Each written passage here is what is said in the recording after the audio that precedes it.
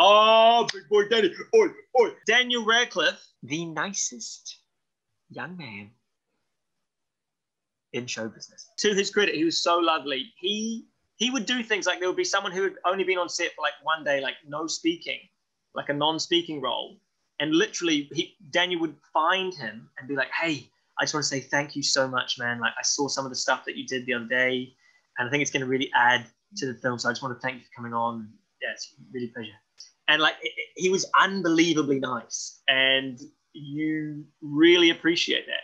I really appreciated that. Everybody was just like, Daniel's the man. He is the man. Yeah, I don't have enough good words to say about the guy.